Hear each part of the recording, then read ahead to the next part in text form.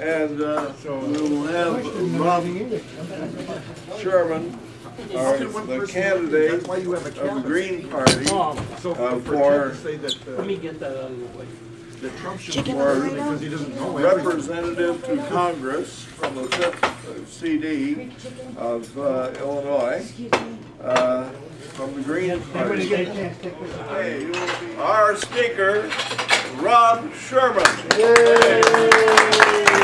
Thank you. You want to turn that off?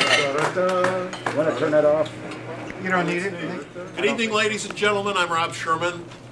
I'm a candidate for the nomination of the Green Party for Congress in the 5th Congressional District.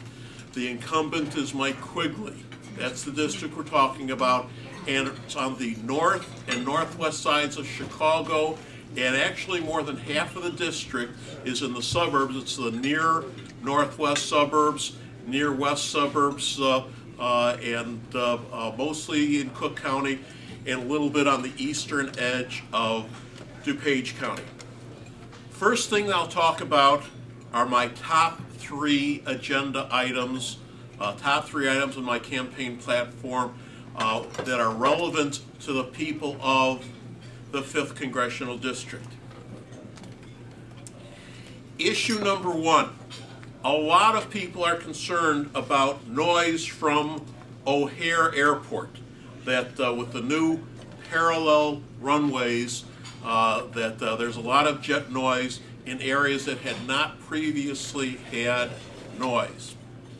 A friend of mine by the name of Jacques Charlier, however you want to pronounce it, he had put together an organization called FAIR, F-A-I-R, Fair Allocation in Runways, which would keep the 4 diagonal runways in addition to the 6 parallel runways. Ladies and gentlemen, I'm a pilot. Celeste and I have an airplane. We have an orange airplane. Here's what the airplane looks like with Celeste and me in the airplane. It's a 2-seater, and we can fly all over the country in this airplane. I've flown down as far as Tampa, Florida. We fly to Wisconsin, Indiana, Michigan, all over the country. So as a pilot, I'm familiar with what works and what doesn't work as a pilot for airplanes. And keeping the diagonal runways doesn't make one iota of difference, because as soon as you lift off from the runway, before you're even at the perimeter of the airport, air traffic control will tell you to turn on course. That means you turn to the course that you're flying, and with the big jets, they are required to fly over very specific routes, specific waypoints, specific intersections, at specific altitudes. And they turn on course before they even leave the perimeter of the airport. So the runways are kind of like driveways. It's kind of like the driveway out of this parking lot. If you're concerned about too much traffic on the Kennedy Expressway, it doesn't do any good to change the direction of the driveway out of this shopping mall. It still, it won't affect one thing in regards to the expressway. So the solution for the people of the 5th Congressional District, we need new sets of waypoints, new intersections that the planes will fly over, and with GPS you can establish a whole variety of routes. That way, for 1 week, you'll be flying over one set of routes. Next week, you use a different route. Next week, a different route. And so you can vary the routes instead of having the planes go over the same route hour after hour, day after day, forever. That's the solution in regards to noise, jet noise from O'Hare Airport. That's issue number 1. Issue number 2. The revenue scam cameras, the red light cameras, they're not for safety, they're for generating revenue. And one of the tricks, one of the dirty tricks that Rom has come up with is to shorten the yellow lights. People will say, well, you know, you don't want a ticket for running a red light at a red light camera, make sure you stop before the light turns red. But when Rom shortens the yellow light, it's a scam. It's red light camera fraud, because everywhere else in the country, a yellow light is a standard length. Ladies and gentlemen, little known fact about Rob Sherman. I used to do traffic signal timing sequences when I worked for the City of Chicago, Department of Public Works, Bureau of Traffic Engineering and Operations. That was my job, to write the traffic signal timing sequences. And the standard was, for the timing sequences, the standard for the yellow light is 1 second for every 10 miles an hour, plus a half a second for your reaction time when you see the light turn yellow. So if the speed limit is 30, the yellow light shall be 3.5 seconds. If the speed limit is 35, the yellow light needs to be 4 seconds.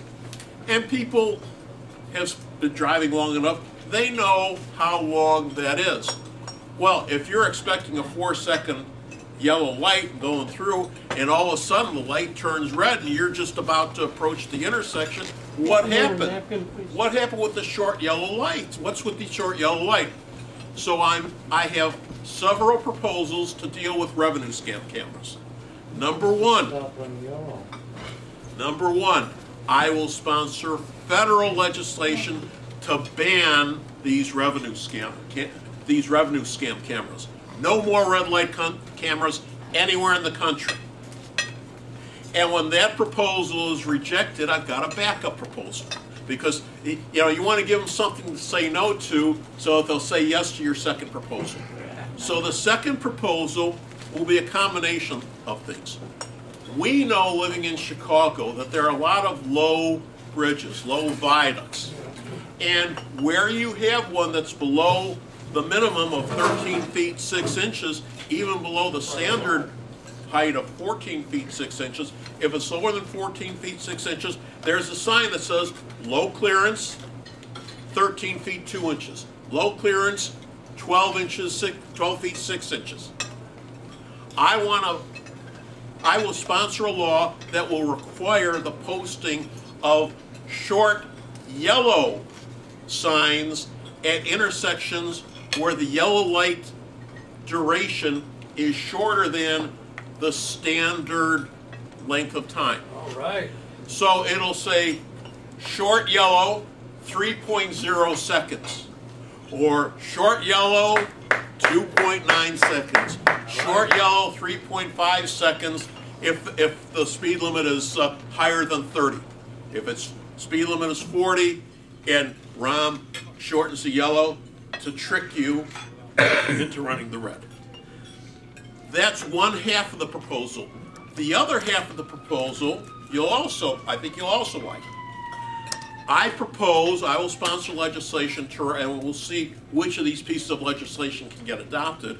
I will sponsor legislation to require a bright red line across the lanes of traffic at a point before the intersection, which designates if you cross this line when you're going the speed limit, you will make it into and through the intersection before the light turns red. And if you haven't crossed this line when the light turns yellow, you need to stop because you won't make it to the intersection before the light turns red.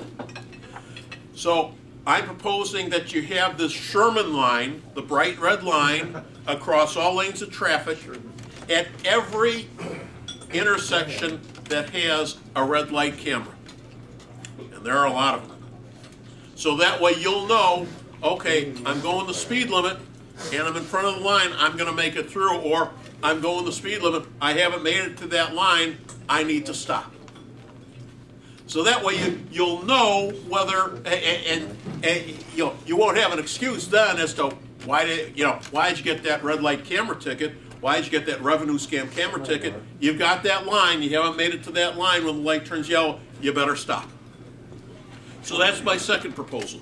First, dealing with O'Hare, and second, dealing with the revenue scam cameras. The third proposal that's specifically relevant to the 5th Congressional District. According to the federal government, Department of Health and Human Services, we don't have a law in this country to ban bullying. There is no law against bullying. I will sponsor legislation to make bullying a federal offense. Now, the first, on the first offense, maybe it's a warning. Gosh, I didn't know it was bullying when I told that young lady in the gray sweater over there, gosh, you're the most gorgeous woman I've ever seen in all 63 years of my life. Or, oh no, bullying is, well, she might regard that as sexual harassment, okay? All right, sexual harassment, bullying, okay. I didn't know that something like that would offend her. There are a lot of, the reason this is relevant to the people of the 5th Congressional District, there are a lot of people in the district along places like Halsted Street who might be subject to bullying about their sexual preference or sexual orientation. And, they have a right to their dignity. They have a right to be left alone and not picked on. So I would sponsor federal legislation to make bullying a federal offense. Now, it's only illegal if somebody complains. It's only illegal if it's enforced. But it certainly might go towards deterring and reducing the frequency of this kind of conduct. That would be a good thing. So those are my top 3 issues for the 5th District. I have a number of other issues on my campaign agenda, but one in particular is specifically relevant to the College of Complexes. Yes. Yes. How many of you were here a month or 2 ago when some guy named Charlie talked about a proposal for new federal holidays? You remember that when Charlie talked? Who remembers when Charlie talked about new federal holidays? I'm trying to forget about it. Okay, I have a list of new federal holidays. Celeste, don't lose my seat there. Welcome, come on in. All right, so here's my list of new federal holidays. Have a seat, and I hope you like my list. First item on my list, we would keep, and by the way, ladies and gentlemen, since there are 10 federal holidays, labor would be very upset if we reduce the number of holidays below 10. Management, of course, would be just as upset if we increase the number of holidays above 10. So I have a list of 10 federal holidays. This is my list, and keep in mind, this is the beginning of a discussion. These are talking points. It's something to consider. You keep one, get rid of a different one. Here's my proposal for 10 federal holidays. Holiday number 1, we would keep New Year's Day because everybody likes New Year's Day. I'm looking for holidays that continue to be relevant, that people observe. There are some holidays that, it's relevant to a small group or to a limited group, but for most of us, it's just another day. It's no big deal, and it's ignored. So most people commemorate New Year's Day. We'll keep that as the first holiday. First holiday will be New Year's Day. Second holiday, where's Charlie? This one's there. There he is. All right, we're going to skip the second holiday because this one is something that Charlie would like. So I'll wait for him to come up. Oh, there you are. I'm listening. All right, here's the second holiday. Second holiday is on February, it would be February 14th. It would be a combination of Valentine's Day, because everybody loves somebody, and also National Railroad Appreciation Day. Have I got your vote, Charlie? Instead of voting for Bernie, you want to vote for me because Bernie isn't sponsoring National Railroad Appreciation Day. Okay, I will sponsor legislation to make February 14th both Valentine's Day, because everybody loves somebody and needs somebody to love, and combined with National Railroad Appreciation Day. Are you with me, Charlie? Can we get rid of the expensive part, buying stuff for the girls? You get her a model train set, Charlie. All right, so the third holiday. And by the way, with these holidays, I have no more than one holiday. Hi, I'm Rob Sherman. I'm running for Congress, and this is my campaign agenda. Running for Congress in the 5th Congressional District. That's right around here. Okay. So here's the third holiday, and there's no more than one holiday per month, so we have this spread out. The first Monday in April would be a holiday. It would be baseball opening day and, opening day at Wrigley Field. That ought to be a holiday, ladies and gentlemen. It ought to be a holiday all across the country. The first, opening day at Wrigley Field and opening day at the various stadiums, baseball stadiums, because, ladies and gentlemen, we're not Canada, we're not England. Our sport is baseball. Some of you like other sports too. Cricket. What about cricket? What's that? Cricket. Well, that's why I say we're not England, we're not Canada, so we'll make opening day and Rob Sherman's birthday, April 2nd. That's combined on the first Monday of April. That will be a federal holiday. I'm sponsoring a federal holiday to make April 2nd and the opening day as a federal holiday. But that takes the fun out of calling in sick for opening day. That's right. You shouldn't have to do that.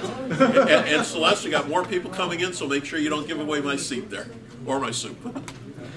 All right. Next holiday. So we have the first Monday in April. Let's make the first Monday in May Mother's Day.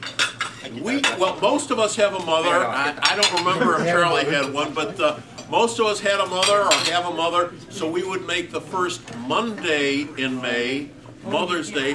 That way it would be a 3-day holiday, Saturday, Sunday, Monday. We all like 3-day holidays. By making the first Monday in May a federal holiday for Mother's Day, it gives more people an opportunity to get out of town, go see your mother wherever she's living or wherever she's buried for people like us.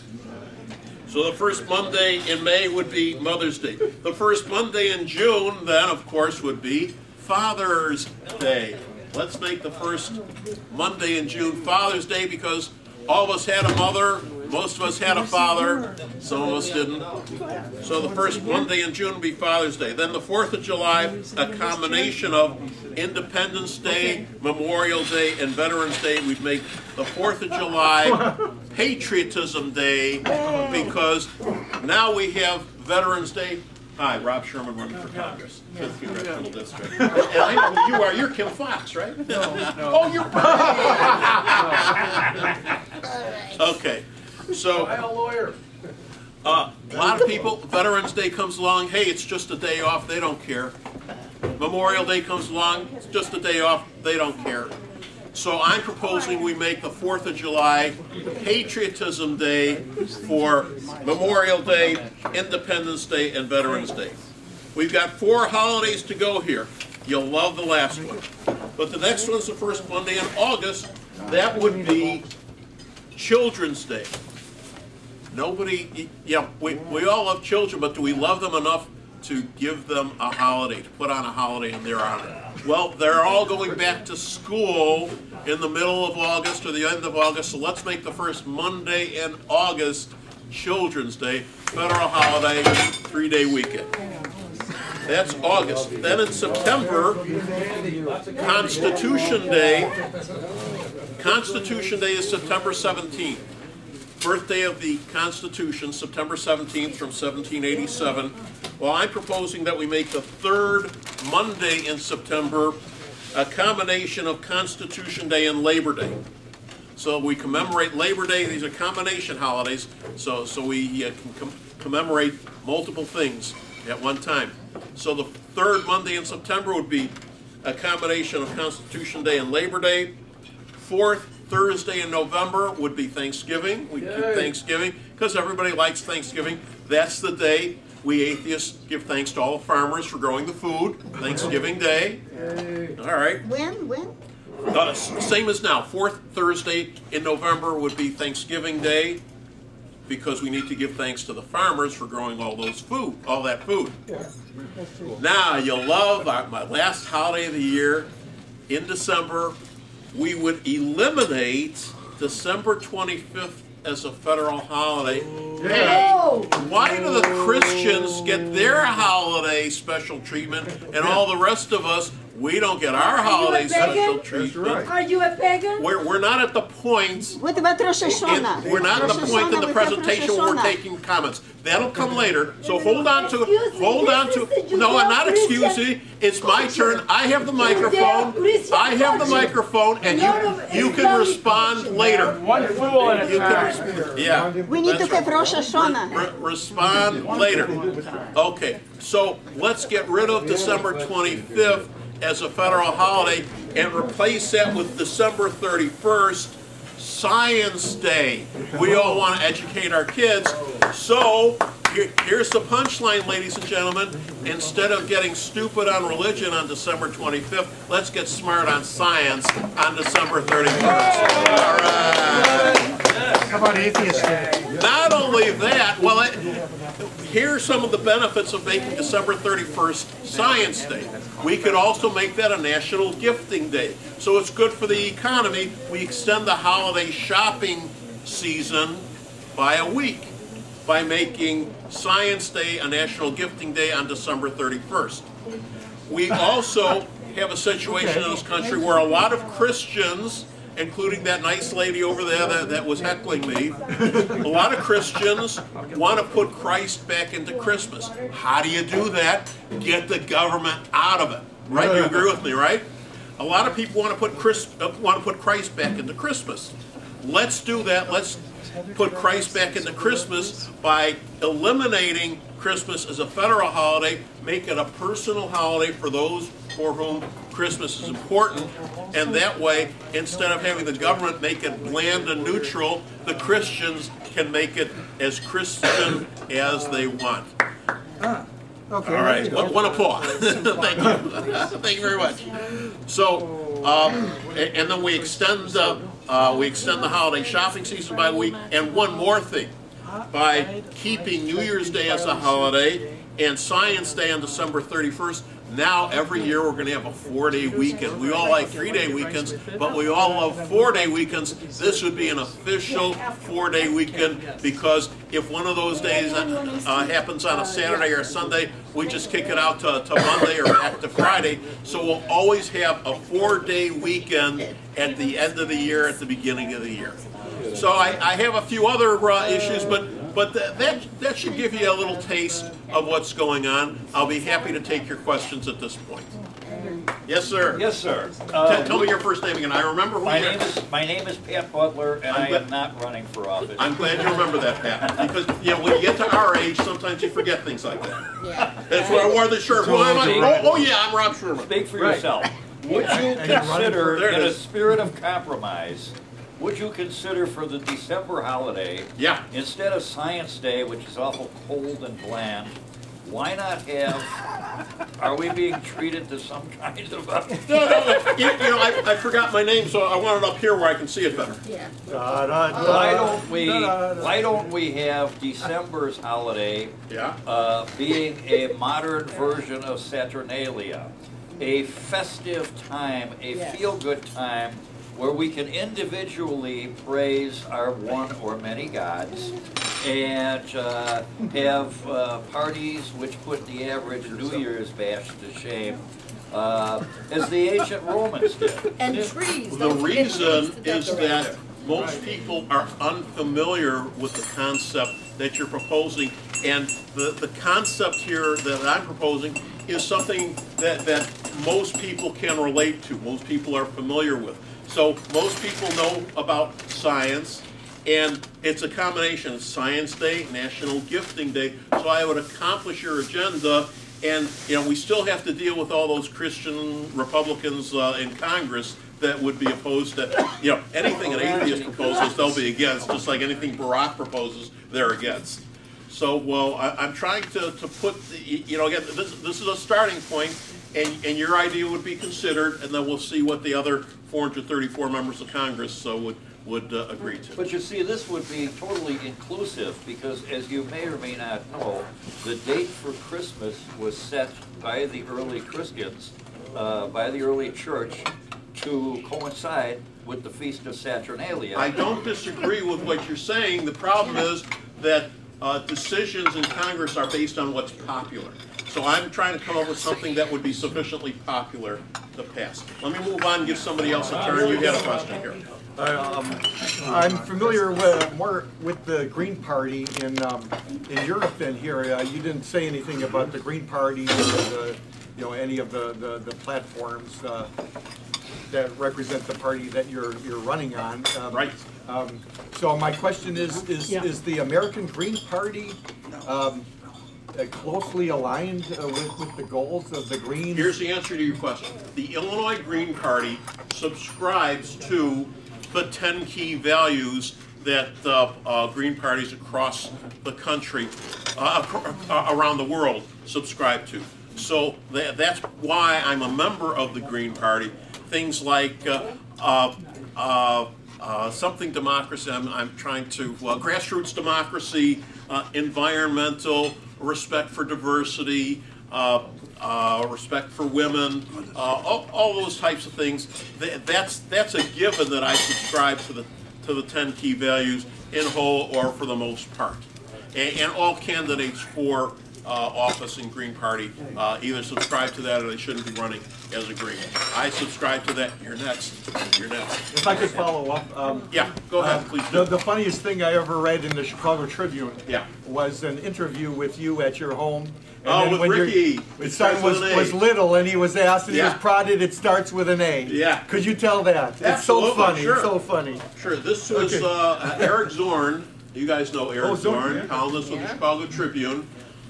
He came by the house to do the interview and talk to Ricky because he was the plaintiff in our Pledge of Allegiance lawsuit where we were challenging the state law that says the Pledge of Allegiance shall be recited daily by public school students, and so we challenged the law on the basis that in a country that guarantees freedom of speech, you can't have a law that provides for mandatory speech, and in a country that guarantees freedom of religious opinion, you can't have a law that requires any citizen, but particular a child, to renounce the opinion about religion taught at home and profess the exact opposite opinion in order to participate in a government program, namely public education.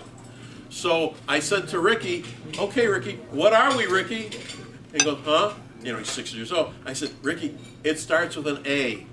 Oh, assholes. That's not what I had in mind, Ricky, but Eric printed it. Gentleman in the back. All right, so Mr. Rob Sherman, on Tuesday, I'm going to go vote. Please do. Now, I want to vote for you. Now, here's the big key. When I go to the person at the desk, you got a computer, I give my address, and then they say, what kind of ballot do you want? You want the Green Party ballot. And is there such a thing as a Green Party ballot? Yeah. Oh, absolutely. Or you combine with the Democratic No, that's a different party. There are three parties that you can ask for. There's the two corporate parties. There's the Democratic Party, that's blue, and the Republican Party, that's red, and then there's the Green Party. You want a Green Party ballot, ask for a Green Party ballot, punch 41, Rob Sherman, did you know that, Celeste? I'm number 41 on the ballot. Punch 41, and then you'll be voting for me. There's a fourth ballot, independent. Are they? Do they have a primary? Oh. See, here's what's going on. With those established parties that have contested races, that's where you have a primary. The Green Party, the Democratic Party, and the Republican Party are regarded as established political parties, and where we have contested races, that's where you have a primary to decide which of the candidates running for the nomination of their party for that office will be the candidate in November. So please ask for a Green Party ballot, punch 41, vote for Rob Sherman, and then I will be on the ballot against Mike Quigley in November. And the benefit of that is that it puts these issues, it gives these issues life so that these issues can be discussed and debated. So whether I win or lose in November, these issues will be raised, and perhaps some of these issues, whether it's just things like O'Hare or red light cameras, revenue scan cameras, the best issues can be implemented into law, can be enacted into law, but that won't happen if I'm not on the ballot. Gentleman in the back. And then myself. Which one? Which one? Gentleman over there in the back. Sorry. I have a quick two-part question. Loud, please. Come on up here, I can hear you better. Loud, please. I kind of like that 1 second per 10 miles per hour. Well, that's a standard rate. Right, because I researched it once, and Chicago does have the shortest yellow lights in the country. That's right. So my question is, one, how much did he shorten it by? You know, you told us it's shorter. Right. If there's a formula. Two, can you enunciate again what you're going to do about O'Hare jet noise? Yes. And then three. Why is Quigley useless? Hold on to 3. I'll come back to you for follow-up, and that'll be 3. Okay. We'll do the 3 on the follow-up. But in regards to the revenue scam cameras, ROM shortened the cameras, some of them to 3.0 seconds, some of them to 2.9 seconds, some even to 2.8 seconds, and shorten it as much as you can to trick people, to fake people out, so that they end up with tickets that they had no intention of getting because the yellow light was shortened to an artificially short length for the purpose of scamming people out of their money. In regards to O'Hare jet noise, I'm a pilot. And right now, the FAA has a series of waypoints, also known as intersections, also known as fixes, F-I-X-E-S, fixes, where when a jet takes off, doesn't matter which runway they take off on, they have to follow that route and go over these waypoints and be over these waypoints at a specific altitude. So if you take off this way, you turn that way. If you take off this way, you still go that way. Take off this way, you got to turn that way to get out of the Chicago area 30 or 40 miles. What I will propose is like that over forest preserves. I didn't hear you. Like over forest preserves or over expressways. Over specific intersections. Still going to be loud in here. Okay. Right. So I will propose that the FAA create a new series, a lot of new routes using GPS, and that way, you know, we could have 20 or 30 or 40 different routes, and 1 week we're going to use route number 1. Next week we use route number 2. Next week we use route number 3, and vary the routes so that way you don't need to keep the diagonal runways open. You can use the east-west runways. The pilots and the airlines won't like that, I'm sure. Well, that's why I'm proposing the legislation. Gentleman back there. Oh, but you had a third question follow-up. What was the third follow-up question? Yeah, why is Quigley useless? He does seem useless. He goes to Iraq, he plays hockey. Who? Quigley.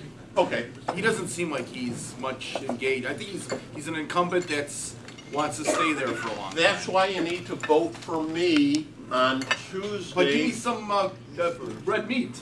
March 15th. Ask for that Green Party ballot. No, why is Quigley a bad guy is what I'm asking. I am running, no, a very serious answer to your question. I am running to implement my agenda. I'm not running against Quigley, I'm running for my agenda. And Quigley can do what Quigley does, I'm doing what I do, and the gentleman in the back has the next question. The announcement for this talk said you wanted to get rid of income taxes. I didn't hear anything about that, and I didn't hear anything about the usual green subject. Let me talk to you about income taxes. Okay. Income taxes. I propose, and that's in my agenda too, I am proposing that we eliminate income taxes and replace income taxes with a consumption tax, a federal sales tax, because that way, instead of spending, 20 or 30 or 50 or 100 or 200 or 300 hours a year trying to figure out how much do I really owe, and instead of spending another 300 hours trying to come up with ways to wiggle out of tax liabilities, come up with little tricks and scams, let's just do a straightforward tax that everybody can understand. It's simple. Cayman Islands has a consumption tax. They don't have a federal income tax in the Cayman Islands. And people pay the tax, and the government operates fine, and if the government needs more money, they increase the income tax by 0.5% or by 1%. But that way it's real simple, and people talk about, oh, it's regressive. No, it's not, because right now, if rich people, if people making $20,000 a year spend $20,000 a year, they pay 10% on income taxes. They're paying $2,000 a year. But meanwhile, rich people make $2 million a year with all their tax deductions and tax evasions and tax breaks. They may only pay out of that $2 million if they pay. They also may only pay $2,000 a year. So if we make it a consumption tax based on a percentage of what you buy, if you make $2 million a year, you spend $2 million a year, your taxes are $200,000. No wiggling out of it. So I support a consumption tax. I think that's a much better tax. You had a question here. Yeah, I think the Green Party wants us to drive fuel-efficient cars, to conserve energy on our homes, to not pollute, to recycle. And you're flying around in a private airplane. That don't sound like it's fuel efficient, and I think private airplanes, like all airplanes, are high polluters. Okay, it's a good question. There's nothing wrong with this question. Don't fool them. It's a legitimate question. Here's the answer. Number one, my plane gets 20 miles to the gallon, and it flies in a direct line. So the effective rate is maybe 30 miles to the gallon. So it's just as efficient as a high efficiency car. But also you should know that there's new technology on the way.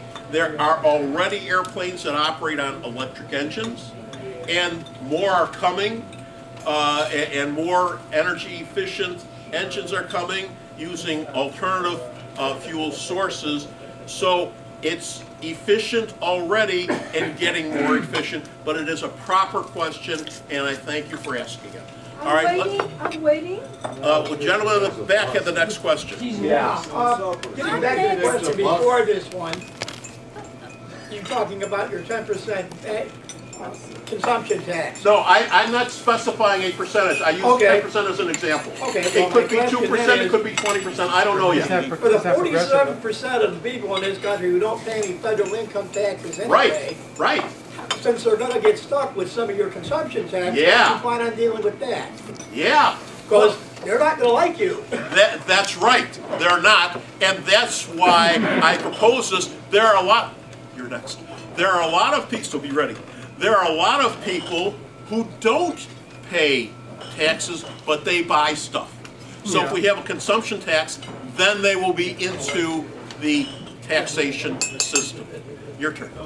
Thank you. Yes, dear. I had the privilege of living in Germany. I'm very familiar with the Grünen, the Green Party.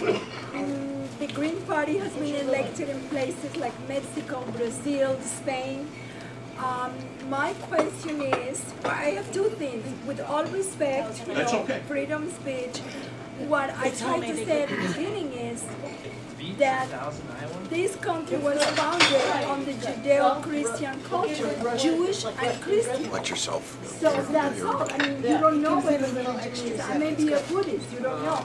But what I'm saying is freedom of religion is dangerous to go and attack the Judeo-Christian culture because the radical Muslims, that's what they want.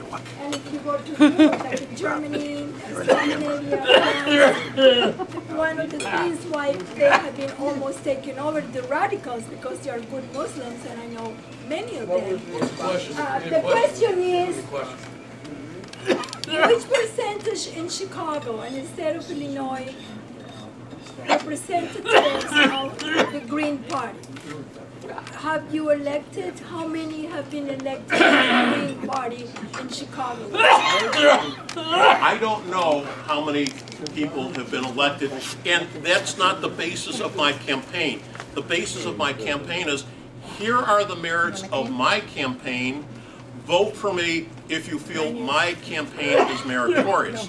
In regards to your first concern that you mentioned about religious bigotry or religious discrimination, one of the other planks on my campaign, is to eliminate the anti-atheist religious graffiti from our money.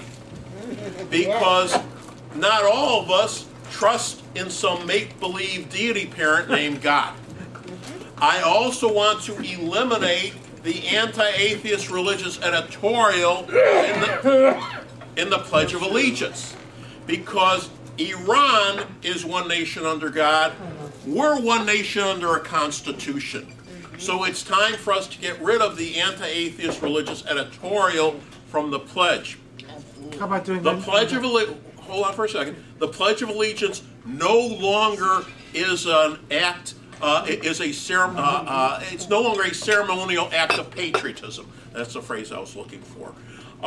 When there was a constitutional challenge, a court challenge to one nation under God in the pledge, the federal courts, the religious justices on the Supreme Court, 6 Christians, 3 Jews, we didn't have our people up there, they said that the phrase under God has lost its religious significance due to rote repetition. Well, if that's the case, then certainly the Pledge of Allegiance has lost its patriotic significance due to rote repetition, and now is merely the ceremonial bullying of atheists. It has nothing to do with patriotism whatsoever. So I want to eliminate the ceremonial bullying of atheists, and I also want to give the next question to Charlie. Up to the big guy. Is it okay? All right, Charlie. Presuming Jill Stein, the Green Party candidate, is not elected president of the United States, which of the 3 candidates, Mr. Trump, Hillary, or Bernie, do you think is going to offer the best opportunities for legislation that you can support? I mean, what do you think of these 3 remaining candidates? As a Green Party candidate for public office, my loyalty is supposed to be to the Green Party candidate for president. I'm also realistic. Jill Stein is not going to be the next president of the United States. I have great doubt that she'll even make it on the ballot in Illinois. It is not the job of members of the Democratic Party or the Republican Party to decide who the candidate of the Green Party is going to be, but similarly, it is not the job of people in the Green Party to decide who the candidate of the Republican Party or who the candidate of the Democratic Party is going to be. So we'll wait to see, you can have me back to speak later in the year. We'll wait to see so you're who the candidate. Well, no, you know, I'm atheist on this subject. It's the job, it's the prerogative of the Republicans to select the person that they prefer. It's the job of the Democrats to select the candidate that they prefer, and once they make their selections, we'll see who's on the ballot in November. And you have the next question. Okay, wait. Hold on for a second. I didn't hear your follow-up, Charlie. Tell me again. No. Okay, First of all, I want to apologize for coming in late. It's okay. But for a second. Wait, stop for a second. I'm glad you did, because now I don't have to feel bad that I'm the only one that shows up late every once in a while. Good. It's other people who do it too. So thank you for making me feel like I'm not alone. Now I have a question. Okay. First, you're running for Congress, and the congressional district. I heard the congressional district that you are running for Congress in is currently held by Mike Quigley, Democrat. That's right. Okay, that's right. Now, so my question is this: Are any Republicans running for this congressional seat as well? Yes and no, which means the question is, are any Republicans running? And my answer is yes and no, and what that means is no Republican has filed. So there is no Republican on the ballot in the primary. However, the established parties, including the Republican Party, have the right to appoint somebody to be their candidate for Congress in the 5th Congressional District, and it is customary for them to do so. So it's likely that they will have a candidate, but it sure would be fun to have a one-on-one with Mike Quigley. So that answers your question. Gentleman here.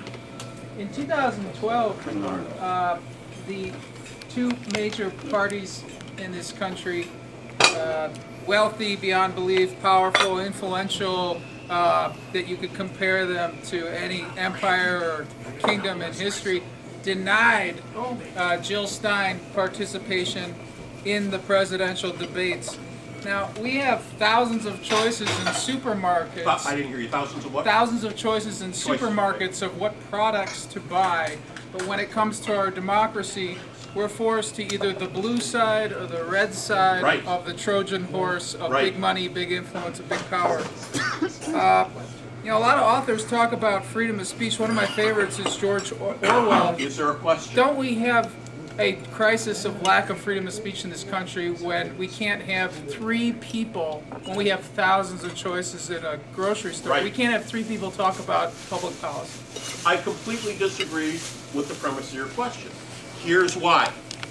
I am all for the First Amendment. I am all for freedom of speech.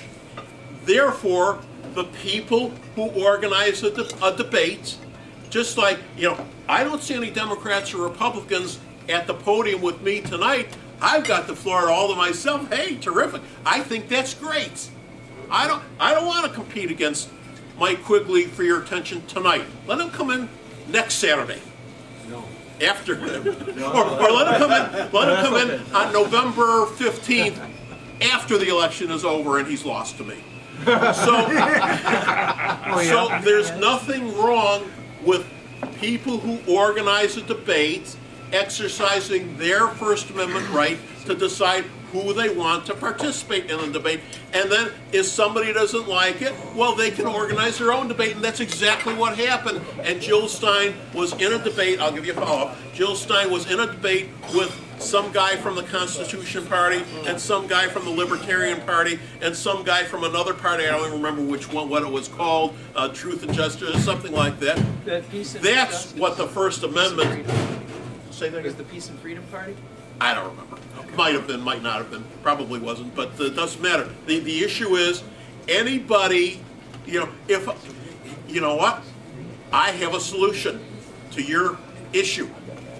Charlie, let's invite the Democrat candidate for president, the Republican candidate for president, and the Green Party candidate for president. We'll limit to those 3. We'll bring them here into Dappers East. And then we'll have of course, we'll also invite in Channel 9 because they're from right down the block. And so the point is, anybody can organize a debate, but First Amendment means that whoever organizes the debate, it's their choice, it's their prerogative as to who participates in the debate. And I mentioned that you're next. I have a quick follow-up. All right, another quick follow-up. Go ahead. Okay. It's okay. So, fair enough. That's a good answer. But don't we still have a constitutional crisis when they locked her to a chair and kept her in a room, you know, for hours and hours on, like some kind of criminal, just because she wanted to participate in the debate? That seems to me like something we could call the United Nations and have them do an investigation into. Well, I disagree with you for this reason. Like it's not like she was holding a gun; she was just bringing her voice. I disagree with you for this reason. The organizers of the debate said, just like, you know, Charlie decided who's going to be in the debate tonight. It's going to be me. Well, the organizers of the debate decided it's going to be Barack and was it Mitt Romney? Okay, so it's going to be Barack. Well, the organizers of the debate have a right to do that, and Jill should not be interfering with that, and Jill should not be threatening to interfere with that. She should respect their constitutional rights to invite whoever they want to be in the debate. That's my opinion, that's my perspective, and you have that next question. Yeah, you didn't bring out a lot of things like our involvement in foreign aggressions around the world, global warming, minimum wage, and things of that nature. So how do you stand on those issues? Right, I'm glad you asked. Here's why I didn't bring those things up. This presentation is supposed to last about 30 or 45 minutes. Now, I mentioned that I brought a printout of my campaign website, of the campaign homepage, and in here, look, it goes 14 pages. We could be here, you know, they close this place down at 9 o'clock. They kick us out at 9 o'clock. I could still be talking, if I wanted to talk about all those issues, we'd be here past 9 o'clock just listening to me, and then all of my friends here, all of my closest friends in the world, you know, the people who come to the College of Complex meetings every Saturday night, you never have an opportunity. So it's part of a balance. Here's a taste of what I'm talking about, and if you want to know more about my campaign, robsherman.com. Those are my issues. Do you have a specific issue that you'd like to know about? I'd like. Well, how do you stand on the United States, all these foreign aggressions that we take part in?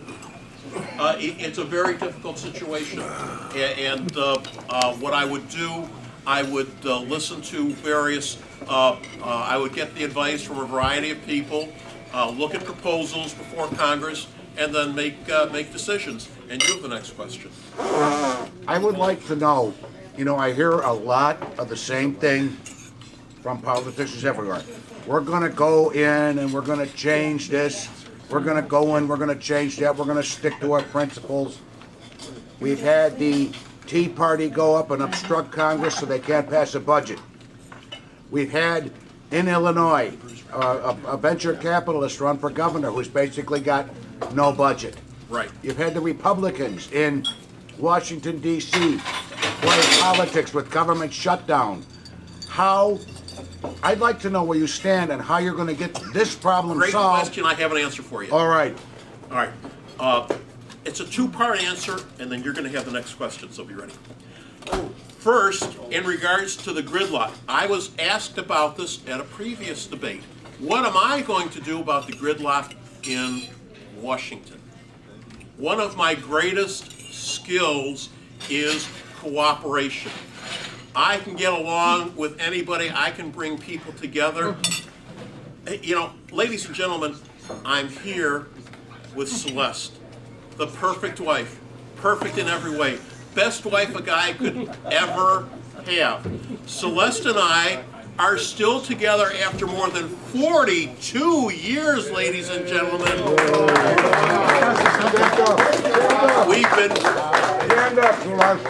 We've been married. Stand up. We've been married for over 37 years. We've been buddies. She's been my girlfriend for over 42 years. if I didn't know how to get along with people, if I didn't know how to cooperate, she would have kicked my ass out of the house a long time ago. She's a saint. And she's still, a beautiful wife. Now, ladies and gentlemen, here is the most important reason of the whole night for you to vote for me. She's a martyr. Exactly. Celeste has been suffering through dealing with me for over 42 years. If you vote to send me to Washington for 2 years, watch the reaction on Celeste's face. If you send me to Washington for 2 years, for Celeste it's going to be freedom! Celeste, look at the big smile! So, even if you don't like my agenda, Celeste needs a break, ladies and gentlemen. Give Celeste a break for a couple of years. Give Celeste a 2-year vacation from dealing with me. You know, every night I snore in her ear. Is it bothering you, Celeste? Oh no, it's fine. But you know it's bothering her, so send me to Washington. I know that it's a tradition here to give you guys an opportunity to come up here and pontificate. So I will close at this point, and I'll be around for a while. I think I've given everybody at least one opportunity. My soup's getting cold, so let's let people come up to the front. All right. And tell us how you feel. Thank you for Ron, we got enough. Guy who was eager to ask Ed Grossman. Who's Ed Grossman? Wave your hand, Ed Grossman. Ed. Ed? Okay. You had a Your turn, question. Ed. Your turn for a question. The last question. The last question goes to Ed. Okay. Hey, Butler. With what's going on in Washington, Hey, Butler. with what's going on in Washington, and where the Republicans have to stop everything that President Obama wants to do, and many things that were good for us and would have been good for us. Like, how are you on single-payer health care? Okay. I have a two-part answer. You're going to love the second part. In regards to single-payer health care, I really haven't studied that issue closely enough, but I know that Celeste and I have excellent health care, and we want to be able to continue to utilize the first-class services that we have.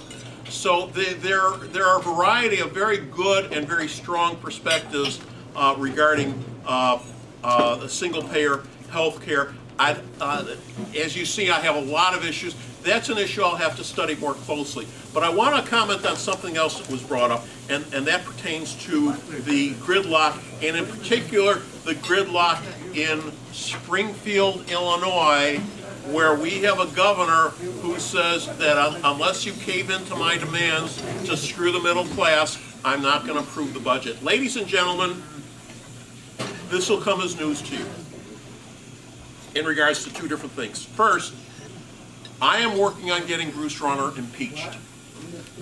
Yeah. Here's why. Bruce Rauner has made a number of appointments to boards and commissions, like the Tollway Board, the Illinois Finance Authority, Illinois Sports Authority. In many, if not most cases, he's appointed either all men or all men and one woman. In some cases with a large board, 17 members, all men and 2 women. Ladies and gentlemen, Illinois has a law called the Gender Balanced Appointments Act. And the Gender Balanced Appointments Act, it comes from the section of law, same section of law as the Open Meetings Act and the Freedom of Information Act. Gender Balanced Appointment Act requires, it's a mandate, it's not a suggestion, it requires that all boards and commissions shall be gender balanced. The Tollway Board, thanks to Bruce Rauner, has 9 men and no women. There are other boards that are in similar situations. I've been in touch with Bruce's office and demanded that they respond and say, what are you doing about this? But he refuses to do anything, and so I've gone to one particular state representative, Mary Flowers, and I'm working with her on getting articles of impeachment against Bruce if he doesn't end his practice of blatant discrimination against women. What's the recall process for recalling the governor? There is no recall. What I'm looking to do is to get Rauner impeached because the Illinois Constitution stipulates that the government, that the governor shall be responsible for the faithful enforcement of all laws. He's not obeying that law, he's not enforcing that law, he is defying that law, and if that's what he's going to do, let's impeach him and put somebody else in, the lieutenant governor, and maybe she will obey the law.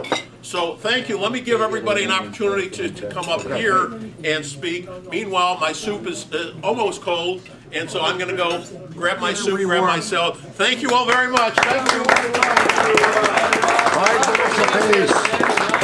5 minutes apiece. All right, and Tim Bulger has the first rebuttal. Can I have the minutes? I'm going to get up. That's what I was thinking. You know, I'd like to say real quick. Quiet. Rob? Yes, sir. I like your platform on some things, but in other things, I strongly disagree. That's okay. Let me ask you an important question. All right. Do you like my t-shirt? Your t-shirt's fine, but I think you should have been, Do you like my wife? Yes. Hey, what about one fool at a time? Tim is the speaker now. You see, Rob, one thing you gotta realize, the United States is an empire. We're currently acting like a 17-year-old running that empire. What needs to happen is the United States needs to grow up and start acting like a proper empire and respect other countries' borders. But there are 3 things that need to happen to keep this a safe and prosperous world. The first is to keep the sea lanes open and respected with all ships, all traffic, and the only way you're really going to do that is by having a large navy. The United States can both go to the Atlantic and the Pacific ports and exercise influence. And the other area is going to be space. And the reason why they respect us right now is because of a large defense budget. That is where the whole crux of the matter is going to be. Number 2, you got to keep the goods flowing. Not only do you maintain open sea lanes, but you try to keep the barriers of the movements of goods and capital and people down between countries so that the free enterprise system can flourish. And probably the final thing that most people don't really realize, you gotta keep globalization a-growing. What that simply means is that in most other countries around the world, the poor don't have access to the capital goods like we do. They don't have access to banks. They don't have a stable address. It's that they can't set up a business legally, so it's done in the extra-legal sphere.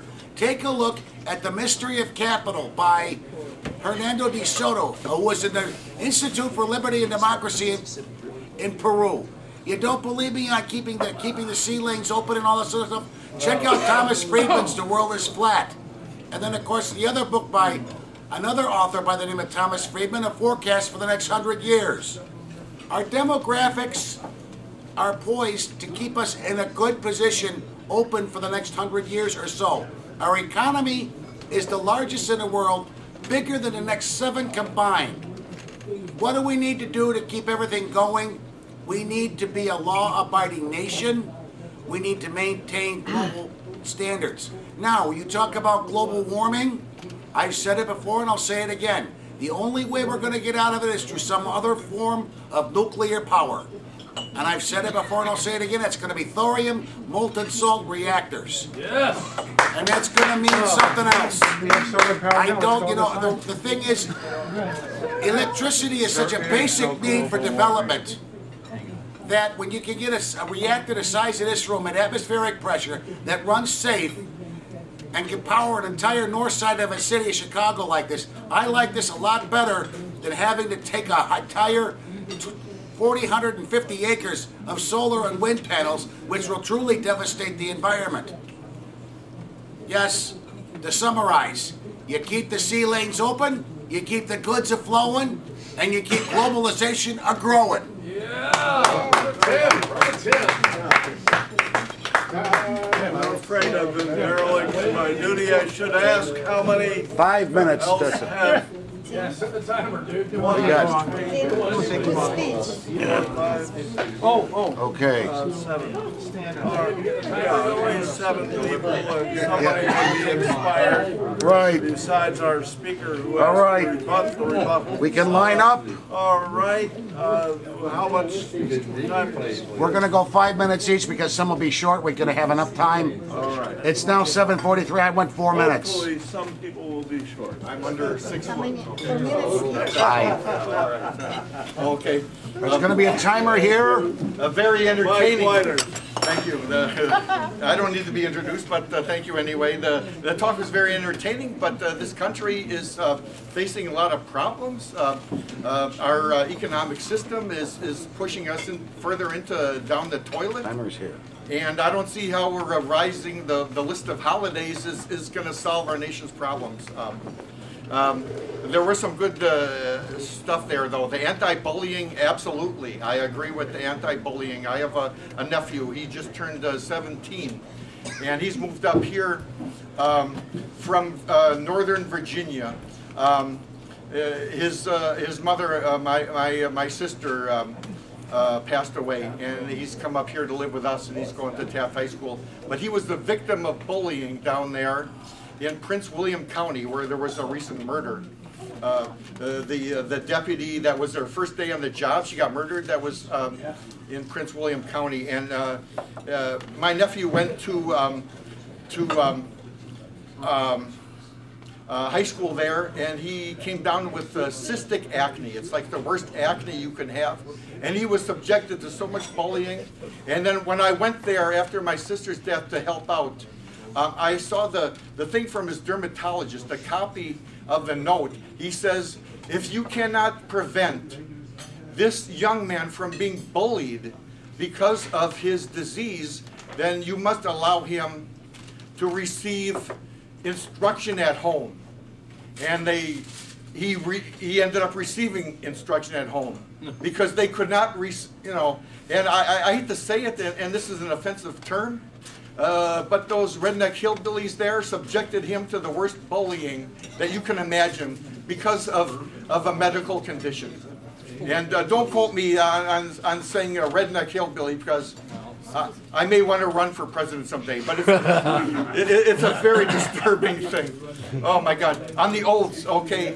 I was cited for, I had to go to administrative court. I like to rock out, and I guess I was playing my music too loud, and I forgot to close the window.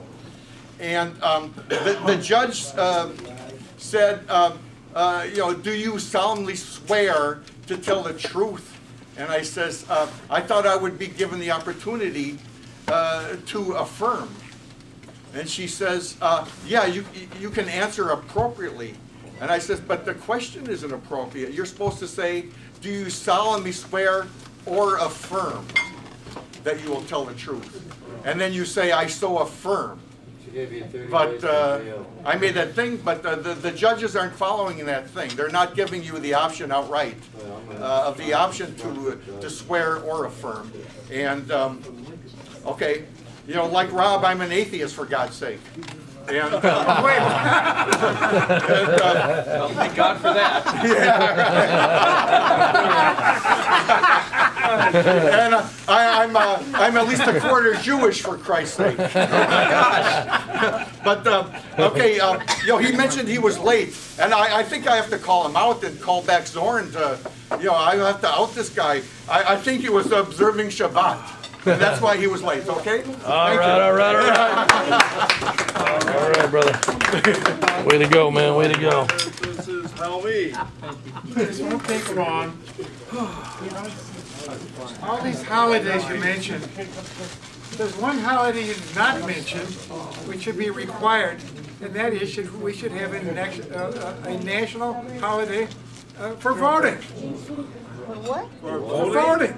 It should be a holiday for voting. You should get the day off for voting. They don't get it. Now, Bernie, I believe, has supported this, or he's mentioned it. National holiday for voting. The other thing is, this pledge allegiance to the flag of under God. How about under the Constitution? I like that. You can place it under the Constitution. Even the Republicans go along with that, right? Okay, that's it. All right. This is a quote from Charles Dickens' American Notes. I'll do it. He writes, "I saw in them the wheels that moved the meanest perversion of virtuous political machinery, that the worst tools ever wrought, despicable trickery at elections, underhanded tamperings with public officers, cowardly attacks upon opponents, with scurrilous newspapers for shields and hired pens for daggers." In light of that quote, I just want to read some of the donors to the 2016 Clinton campaign. Over 25 million from Bill and Melinda Gates. Between 10 million and 25 million, the Kingdom of Saudi Arabia. Victor Pinchik Foundation, Cheryl Himes Sabin and the Sabin Family Foundation. Between 5 million and 10 million from S. Daniel Abraham, the state of Kuwait, the Coca-Cola Company.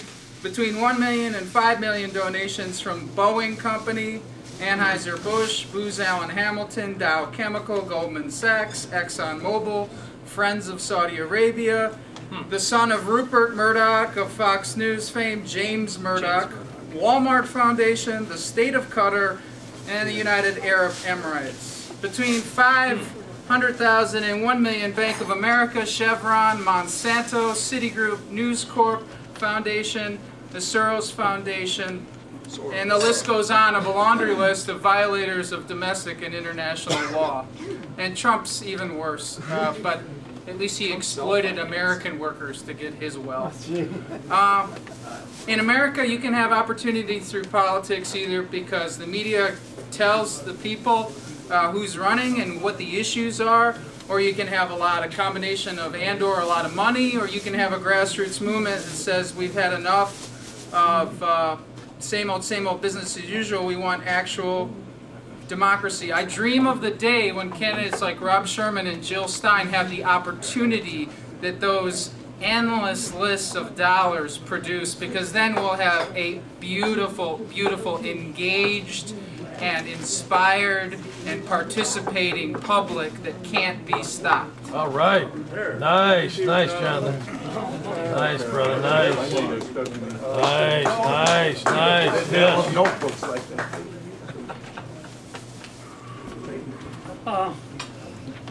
They got somebody that's running for an office.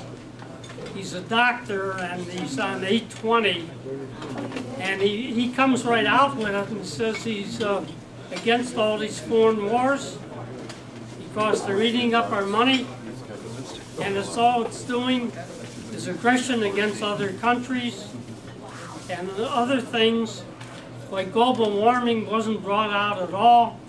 That's the most important issue there is in the world today, because if we don't do anything about it, we won't have no world tomorrow. So these are very basic questions for anybody that's running for office and how they stand on that. Another thing, of course, people are desperate, and that's why they're voting for Bernie Sanders or Trump, because the desperation is out there from people working 2-3 jobs and can barely make it, and a lot of people are on the street and they can't make it, and people are very desperate, and that's why you see all this mayhem in the United States. Almost every week you see somebody killing somebody else, mass murders and things of that nature. And if you watch television, which I watch very little of, it's all you see is mayhem on there and crime and things of that nature. And so I see the United States and the capitalist world as a dying system. It's the decline and fall of the capitalist empire that is happening.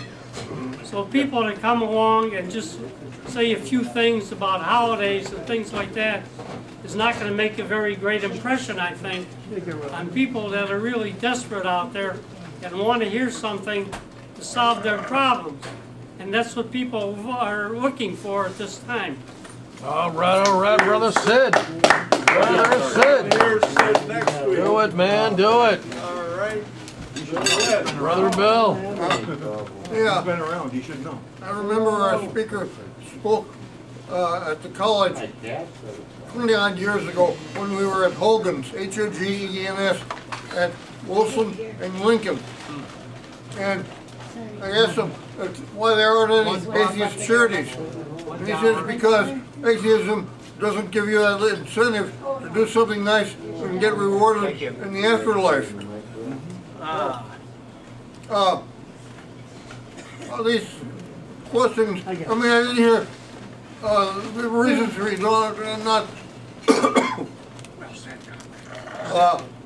for being against income tax. I think are about the least of the reasons for being against income tax. That's another speech altogether.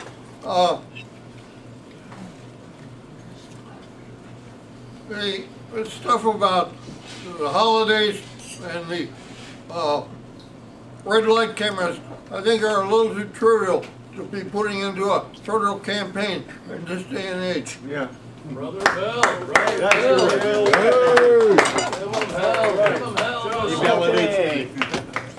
Some of you know me, some of you hate me. They're probably the same people. Good stuff. Tonight, our speaker, I'll give our speaker a lot of credit tonight. He said a lot of things that will probably tick off a lot of people, especially his income tax stand. Because I'm the one who asked the question about the 47% that don't pay now, and he says they're going to pay. Well, when they find that out, they're liable to lynch him. But I agree with it. They probably should pay, but they're not going to. Another thing our speaker said was he's got a backup plan for everything if he gets to Congress until he gets one of them passed. It sounds like there's some very flexible principles there because he'll make a deal with anybody for anything, and that's what we've been accusing politicians of in Washington for years. So I guess there's nothing new there either. The Greens, as a party, I don't know, they'd be lucky on the national ballot because in half the states they aren't there, and the other half of the states wish they weren't.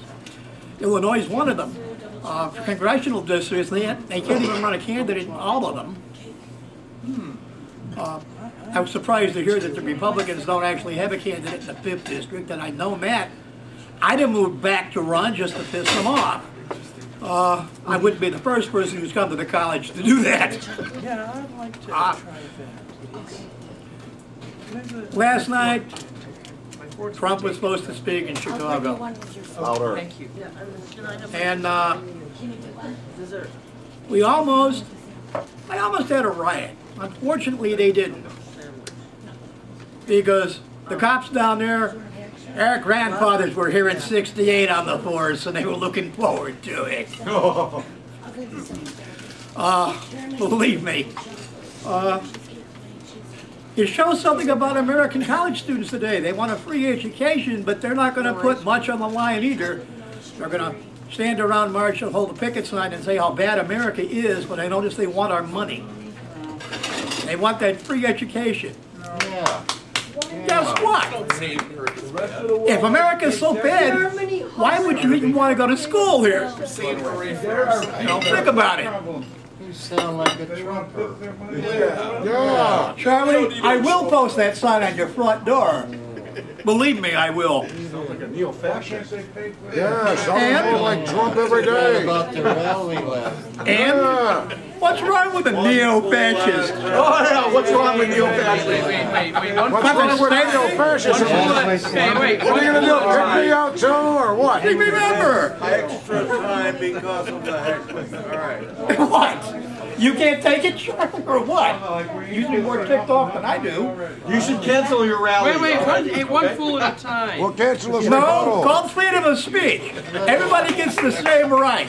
I won't stop you from opening your mouth and making an ass out of yourself. You're not doing it to me either. You're right, brother. You're right. Yeah, That's called freedom of speech, which it seems those students at Circle forgot. You're right. You're properly calling me out. It's like, okay, freedom of speech on a college campus, and I went to Northeastern for a year, a couple of years ago, spent an outrageous amount of money and found that I still didn't like that school. I apologized already. I'm not talking about you now. You're still heckling. You think Trump will apologize? I don't care. Okay. It's a free speech forum. Of course, you've got to deal with hecklers. Yeah. It's the only thing that gladdens this place up because half these people are asleep. Thank you. Listen, maybe Trump can bring more jobs to this. I don't know who's going to win. I voted in the primary already, and I voted for Sanders because I don't like Hillary. Yay! It didn't mean I'll probably be forced to vote for Trump in November because whichever Democrat winds up getting in the general election, I'm still not going to like worse. She told me she don't like you. Guess what? I knew Hillary when she was a Goldwater girl, so don't give me that. And you do Abe Thanks. No thanks. All right. I'm out of here. Next. One of those guys that listens to Nut Job Right Wing Radio. All right. It's off. It is off? Yeah, just loud. project. Just All right. project. Just project. All right. Then we need a woman. What is this? All men talk. Absolutely, we need a woman. I was a little disappointed in the explanation of... Louder. I was a little disappointed in the explanation of your red light camera. Oh, yes. Differences between the ROM rules, which I think was the daily rules originally. I didn't hear what you said. Disappointed an explanation of what? I was disappointed in your explanation of the length of the yellow lights on the red lights, which I think Daley implemented that first of all, and Ron just said, okay, it's a cash cow, we'll just continue on. Ron shortened the light. Oh, shortened it even. It was very short when Daley put the cameras in. It's shorter now with Ron. He shortened it now. Oh, okay. Well, whatever. I don't think the red lights are that important. I think speeding cameras are very important because those are much more dangerous. Speeders are responsible for a third of all deaths on the roads. All right, so if you want to get elected, get on board the electric New York-Chicago bullet train should be handling half of the traffic at O'Hare. Yeah. Okay, that's the biggest air polluter in Chicago, is O'Hare Airport. Air pollution, noise pollution, carcinogen pollution, all coming from that place. And Midway. Shouldn't even be near here. We're breathing it in all, and Midway too. I was at an African-American church. I felt so bad for those people. They were right on the flight path. Oh my God, is that loud. So, by Midway. So anyway, I think one of the biggest problems is our dependence on oil. We're still fighting oil wars. ISIS is basically an oil war because that's Iraq's army, which Cheney and Bush invaded Iraq for oil contracts for Halliburton, so it disrupted the whole country. It all dispersed. And our military, the reason the Muslims hate us is because our military is so entrenched, and we have Navy, we have Army, we have everything in the Middle East, just surrounding the Middle East. So I could see, if Russia had, bases in our country or Navy surrounding the Great Lakes, I wouldn't like Russians much either, or Chinese much either if they did that. So, but it's all because of the oil. So we got to start getting off of oil. And I don't know if it's thorium for certain. It's going to be thorium, dude. But that's just electricity. That's only part of the equation. Oil is used for cars and airplanes, and trucks and buses and stuff, but mostly it's for cars and airplanes. Get off oil and not to weed. We got to get off of oil as much as possible. So we got to build more and better transit systems. Start building electric bullet trains. They could run on thorium, or wind, or solar, or any of the other stuff that can drive an electric sustainable bullet train. So I will hand this out to the Green Party guy because he needs to be enlightened about transportation. Now your little trips down to Florida, if you're getting 20 gallons per mile, or 20 miles per gallon, that equates to 1,500 miles down to Florida. That's 75 gallons of gas one way, or jet fuel, or whatever you're using. And I believe the equation is 20 pounds of greenhouse gases per gallon, I believe.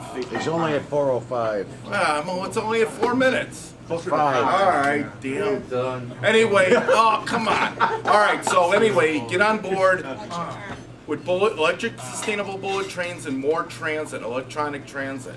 It's the future. There's a reason Europe has been built that for years, and why China spent billions. Question. Yes. The biggest problem with trains, even the bullet train, is that they don't have express trains point to point. They all stop along the way. Like if I take the Lake Shore Limited to eat from here. That's Amtrak. That's a whole different mode. They are supposed to make 20 stops on the way to New York. I'm talking about the TGV or what the Chinese built, or what it only stops in a couple major cities. Okay, but that's the biggest concern with the train, when it stops every 20 or 50 miles. No, the New York-Chicago bullet train stops every 200 miles from here to New York. Okay. Only makes 3 stops. All right. So give this to people in the Green Party. How fast does it take? But it can get to New York in 4 hours. TGV. Okay. TGV. On the edge of Listen up. The Shinkan said. All right. Okay, Rob. Time for our next One of the speaker. speakers took you to task for focusing on what were clearly very, very local issues of great concern to this district, the 5th district, but not as cosmic as some people would like. Right. I urge you to remember the words of Tim O'Neill, all politics is local. That's where it begins. You touched on some very hot button issues, and those are the issues that people really care about. Yes, a lot of Americans are concerned about us getting involved in wars in parts of the world where they hate our guts and where we have nothing whatever to gain by being there. And yet we continue to pour millions and billions of dollars in lives and treasure and attention into a part of the world that if this were not mixed company, I would be able to describe it a little more freely. The fact of the matter is it has to do with a part of the anatomy used for the disposal of waste. However, let's not forget that there are things that a congressman needs to be involved in, and you were going in that direction, such as, and it was touched on by other people here, mass transit. Mass transit is going to be the transportation of the future in every major city, because we can no longer provide even the room to park cars in cities like Chicago or New York or Washington, D.C., or any other place of a sizable population. We need mass transit, which until very recently has been neglected. Now, of course, the statistics are showing that, and you're going to be dealing with this if you get elected, you're going to be dealing with the fact that the CTA is perennially bankrupt, and yet the CTA is constantly getting more and more riders on the L. Less so on the buses, but that's because the buses have not been properly deployed. We could have that conversation a little bit later sometime. The fact of the matter, pardon? We will tonight during my rebuttal. You'll love my response. I'm sure I will, because even though I disagree with your theology, I like a lot of your ideas. And incidentally, the only difference between you and the Archbishop of Chicago is that you say there is no hell, and Archbishop Kupis says the hell there isn't.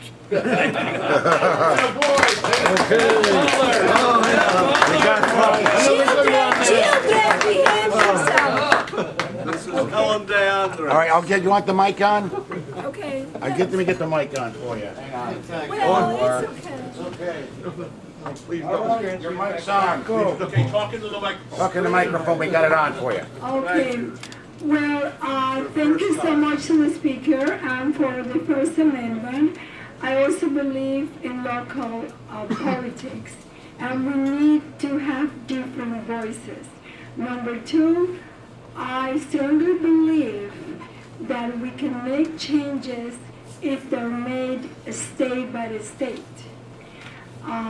This is talking about bringing jobs back to the United States.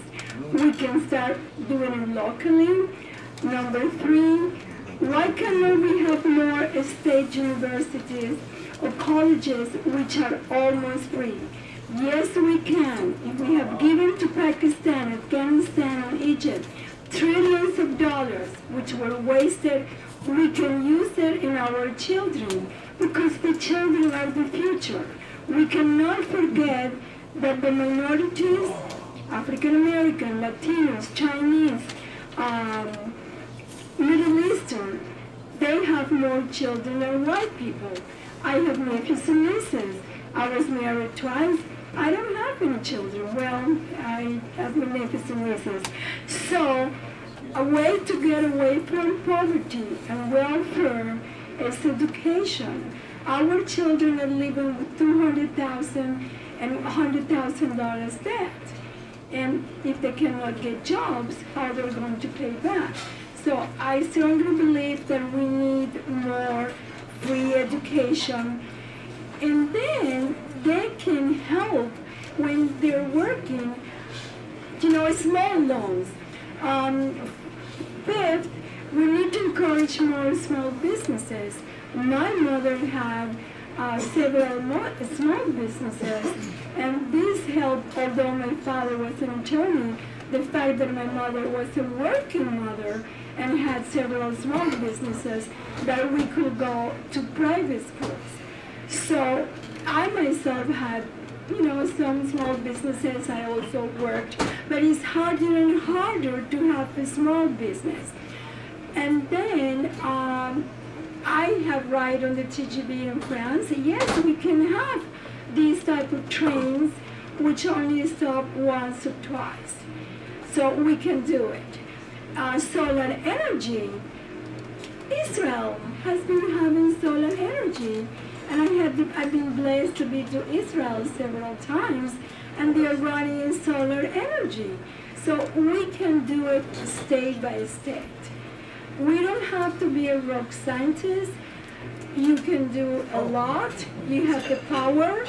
Your children, grandchildren, your nephew, your nieces. We have here a candidate who has different ideas, and although I don't agree with him and everything, I think it's very good.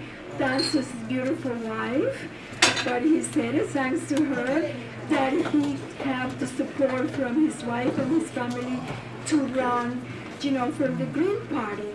So I want to encourage all of you to really work in Chicagoland, in the state of Illinois, for the candidates.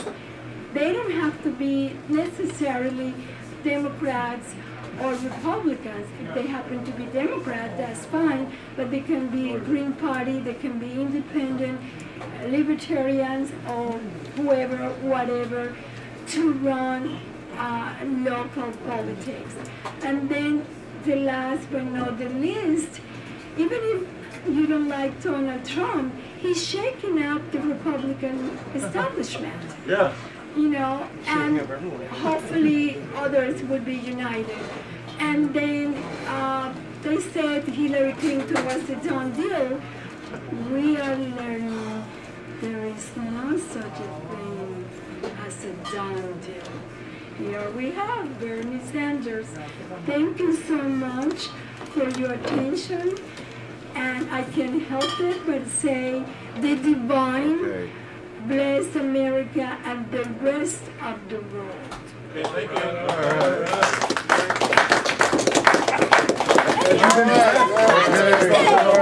Happy St. Patrick's Day! Have you voted? All right, let's take our speaker. We still got a few more rebuttal hours here, but I'm going to sneak in here. I'll be eclectic as usual. I got a number of things to go over here. I was not aware that the United States of America was in fact an empire, Tim. It is. But you seem to think it is. I guess we've got some foreign policy of colonization. So he's a Marxist. Hey, He's a Marxist if he says that. So we can go out and use that military of us and get some colonies.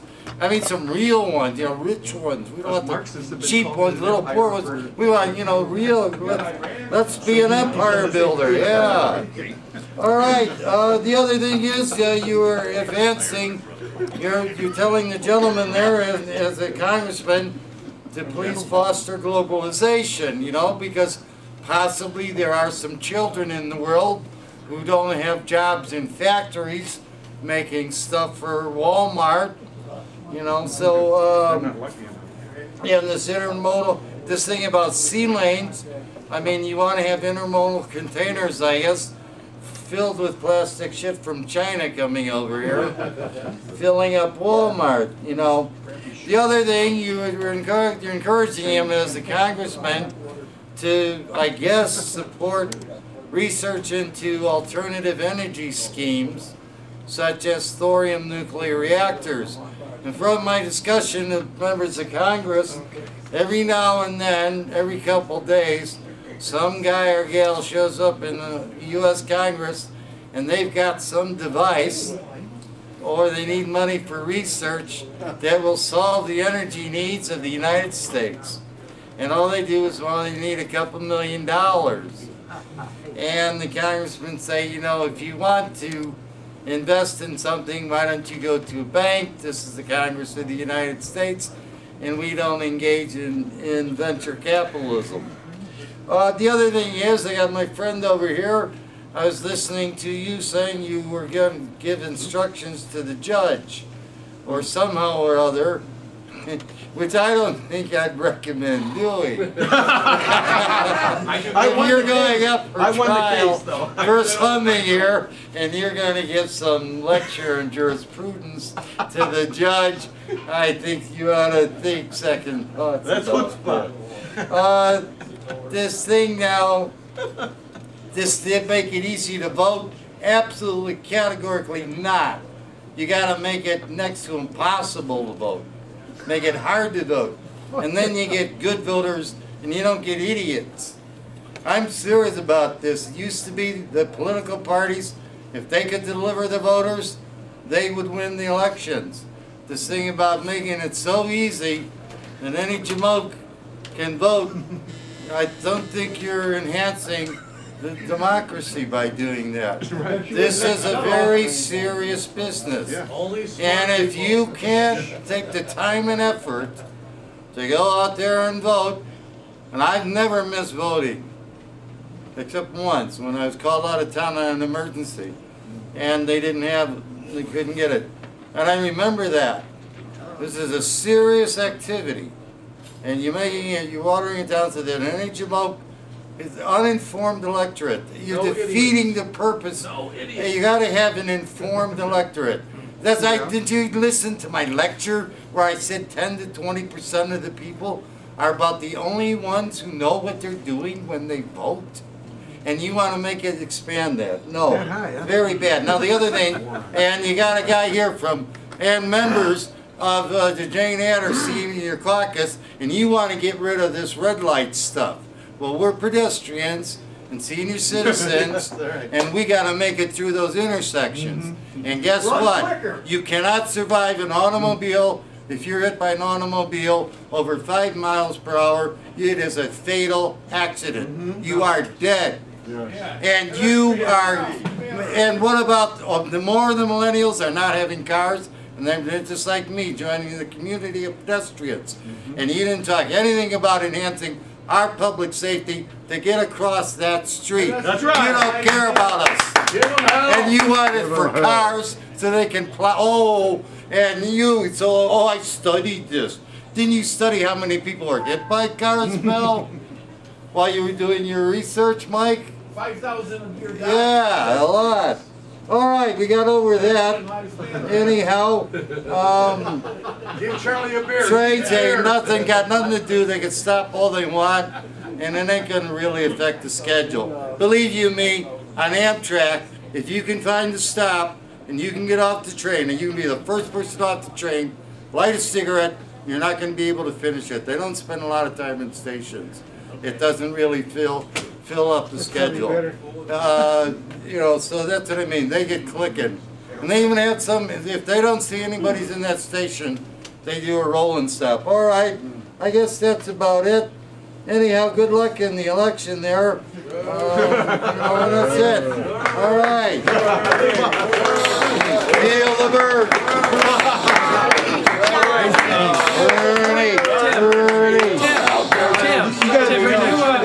Tim, how many minutes? Tim! You need a wrap? 5? Yeah. Okay. All right. Well, this is a real interesting program tonight, as usual. But however, I would have to take issue with one of the things that our speaker said is that when he was asked by Tim how you would deal with the obstructionists in Congress, and a lot of which these days seems to be coming from the Republicans, and our speaker started talking about how well he gets along with his wife. Well, that's not really an answer to the question. Did I mention how beautiful? Look, one fool at a time. Okay, you can respond. You can respond when you get your chance at the end. Now, the idea that the way to now, right now, the Republican Party in its current form basically practices obstruction and blackmail. Do as we say, or else we shut down the government. Or give us what we want, or else we won't pass any legislation. That kind of thing. Now, the idea that the way to get along with the Republicans is to get along with them is just nuts, because you know they're playing a completely different game. That's like saying that the way to get along with a mugger is to be nice to him. You know, okay, well then just give him your money. You know. So basically, that's a recipe for the Democrats being defeated by the Republicans. Now, if the Democrats actually want to, stick up for anything, they're going to have to fight the Republicans. There isn't going to be any getting along. Now, Tim, I would like to. Oh, Tim's gone. I would like to believe that thorium would work. According to the people I've talked to, it won't. A thorium plant, if started now, wouldn't be workable for at least 20 years. No working thorium plant has ever been built. If it were built, it would be similar to conventional nuclear power plants in certain ways, such as producing radioactive waste. And if this was really an economical way to develop nuclear energy, it would have already been done by the power companies. So they've had plenty of time to do it. Now, Bill was claiming that atheists don't believe in charity because they don't have the fear of God. They don't have the fear of God to motivate them. Well, I disagree. There are plenty of. I am an atheist, and I help out people all the time as much as I can. There are plenty of religions and philosophical systems that advocate people being nice to each other and helping each other out without using the carrot stick of an afterlife. Now, Joe, you were lamenting Trump's apparent loss of freedom of speech because he couldn't get to speak at the UIC pavilion. Now, of course, that was kind of a lawless thing. But I just want to say that the pavilion, the state of Illinois actually had the option of not letting him speak if they wanted to, because. Now, I'm not talking about what the protesters did here, but freedom of speech doesn't mean that the venue actually has to let you in. They can decide who gets to speak and who doesn't. So I totally agree with the congressional candidate on that. Mike, your statement that the Muslims hate us is a terrible generalization. I dare say that the Muslims who are giving money to Hillary Clinton obviously don't hate her. So like the King of Saudi Arabia, for example. Okay. Now, Charlie, you advocate making it harder to vote. I think you should realize that Charlie's not here to listen to me. But anyway, Charlie advocates making it harder to vote. I would just like to let Charlie know that the Republican Party as a group would agree with him, because making it harder to vote helps the Republicans win. Now, finally, it was Charlie again, was talking about that any pedestrian hit by a car going more than 5 miles an hour is killed. That's not true. I'm against people running over pedestrians with their cars, but many people have been hit by cars and have managed to survive. Okay, that's it. Oh yeah, one other thing I want to say in the time remaining to me. I think that your term hillbillies applied to the residents of Prince William County is highly derogatory. I prefer the term Appalachian America.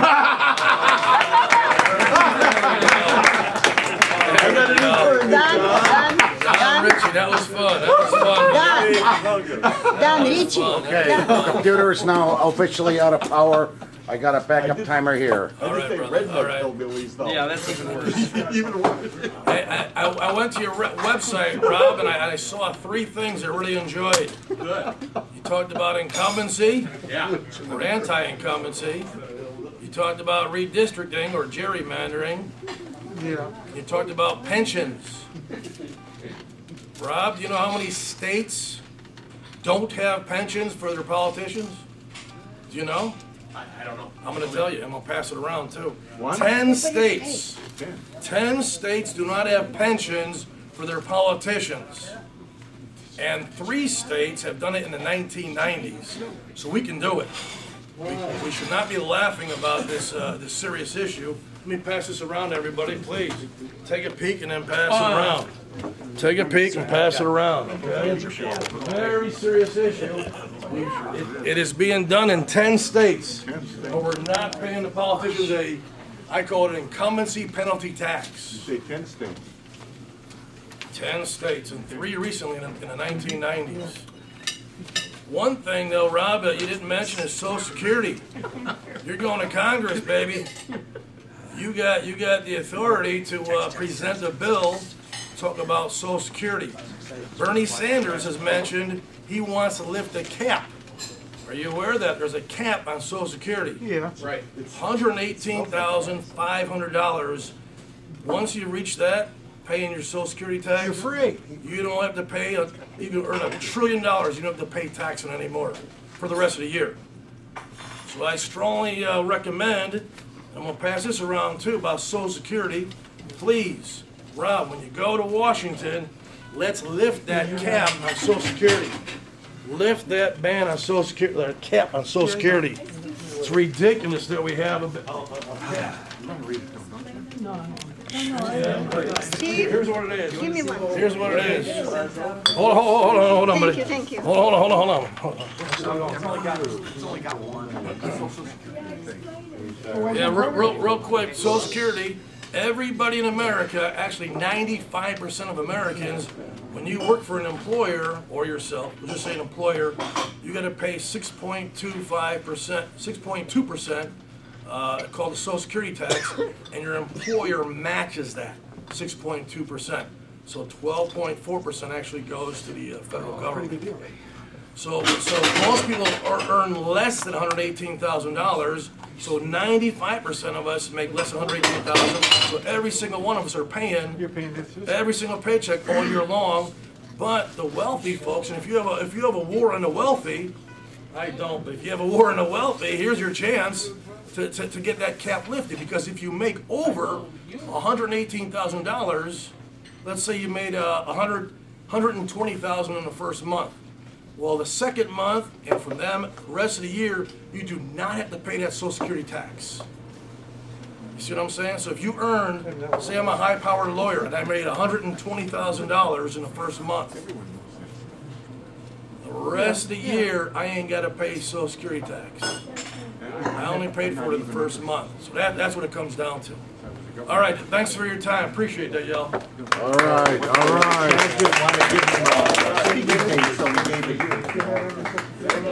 No, I So you want the mic on, Dave? Considerable exception. Hang on. Let me get the mic on. Me?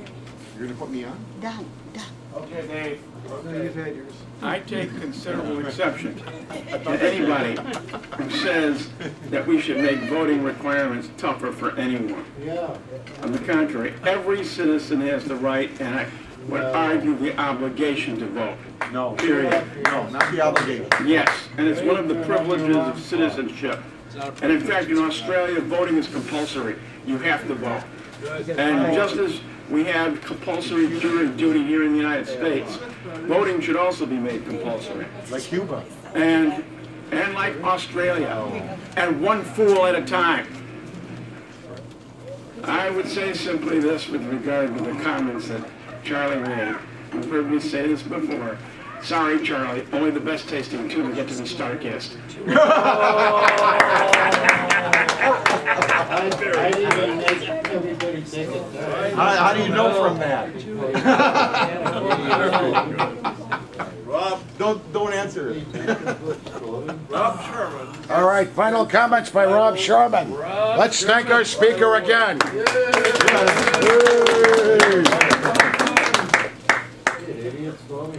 I have 1, 2, 3, 4, 5, 6, 7, 8 items here. Okay. And they're all brief and to the point. First item pertains to what you said to the judge. When they ask me if I swear to tell the truth, whole truth, nothing but the truth, so help me God, I tell them no. And they look, he said, what'd you say? I said, no, there is no God. God is make-believe. But I do affirm that I'll tell the truth, whole truth, nothing but the truth. Period. Yeah. Okay, Quaker. So that's how I respond. I tell off. It's not the judge that's asking me. It's the clerk or bailiff, whoever it is. I let them know the answer is no. So that's the first item. Second item is for Charlie. Charlie, when you go through a signalized intersection, you don't want to get run over. When that red light starts flashing, it says, don't walk, don't walk, don't walk. You know what that means? It means run, Charlie. That's the run light. Don't walk. All right. I don't run anywhere. Oh, that's bad. Next item. Comments were made, well, you know, you're running for Congress, you haven't talked about global warming and foreign policy and all that kind of stuff. Well, ladies and gentlemen, what my hallmark over the years, as 30 years, 35 years as a professional social justice activist, my hallmark is I take on the issues that nobody else is taking on. So the issues I presented tonight, those are issues that other members of Congress have not been taking a stand on, have not even thought about or considered. Those other issues, foreign policy, energy policy, global warming, those sorts of things, those are going to come up anyway. So I don't have to raise those special. We'll deal with that. But these are other issues, new issues, issues specifically geared at the constituency in the 5th Congressional District. Next question was, you know, how do I get along with people? You know, I mentioned that, you know, I'll be able to bring people together. Well, I am the master of persuasion, and I will be able to talk to people and calm them down and get them to cooperate and work together. Celeste and I have worked together for over 42 years, and Let's ask Celeste. all right, Celeste, let's ask Celeste. Celeste, are you in favor of me going to Washington 2 years so you have some freedom? Yeah. Okay. See, I can cooperate with Celeste, and I can cooperate with anybody. Next issue, pertaining to redistricting. I would sponsor. It's in my agenda. I would sponsor legislation to mandate compact districts, so you don't have districts that are strung out all over the place and that cut out an opponent. Use the county lines. That's it. Well, that's one way, but the districts that we have now are artificial, and they're drawn specifically for political purposes rather than for the convenience of the voters. So I would sponsor legislation to mandate compact districts and also term limits. There are enough people in this country capable of being legislators and executives. We ought to have term limits. You serve for 4 years or 6 years or 8 years or 10 years. I haven't picked the number. Maybe 8 years is the right thing, so you have some people with experience in there. But 8 years is enough. We ought to make term limits 8 years, maybe 8 years for Congress, 2 terms as a senator, and that's it. Cut it off. So I'm in favor of term limits. I'm also in favor of eliminating winter elections. There's no reason why we can't have elections between the middle of May and the middle of November. There's a reason why the primary in Illinois is in the middle of March. It's so that opponents cannot get out and meet with people outside in January and February. They don't want opponents to have an opportunity to gain name recognition and present their agenda. So I would ban elections during winter, and they also want to make sure that the weather is miserable when you have to circulate nominating petitions. All right, we're down to my last issue. Are you sitting down? Charlie, my last issue. You're going to love this one. Last issue. I propose we eliminate the fare box from the Chicago Transit Authority.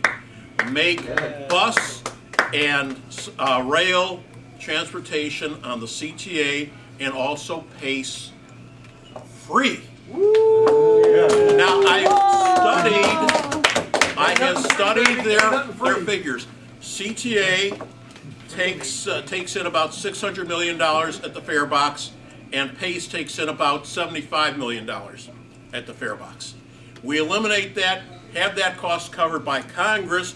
We'll start with, since I'd be representing the Chicago area, we'll start here, experimental policy, what do they call it? It starts with the P, a prototype, or what's the phrase I'm looking for? Proposal? No, it's not proposal, but pilot project. It's an introductory project, experimental, demonstration, that's what it's called. Demonstration project, starts with P, right? Demonstration. Demonstration project, and if we eliminate fares here, somebody mentioned about all the money we spend on foreign policy, giving away money to foreign governments. Let's give that money to the CTA and PACE. The rich people in the suburbs, they can afford for their rides on Metro. It's a human right. Let's start that as a demonstration project and see if we can get lots and lots of more people transportation. Maybe even we can eliminate the fares for riding on coach on Amtrak, get a lot more trains going. You want to ride from Chicago to New York, coach class, if you're in a sleeper car, okay, you got to pay for that. But if you're riding coach class, no fare. And that way we can reduce global warming, reduce consumption of fossil fuels, get as many people out of their cars and out of their private airplanes as possible. By eliminating fares, and let's see if that will. We want to spend as much money on roadways, on widening the expressways, and then maybe fewer people will be in their own private planes like me. The skies will be have less, be less crowded, be safer, less than me. So those are my proposals. Again, thank you for listening to me tonight. The campaign website is robsherman.com. I'm with the Green Party. Number Get 41. a Green Party. Number 41. That's 41. Right, number 41. Pull a Green Party ballot. And instead of punching 41, because I'm anti-violence, you want to touch 41. You want to press 41 instead of punching 41. It's all on the computer screen. Yeah. Put a black marker through my opponent's name on the computer screen. Thank you all for your time.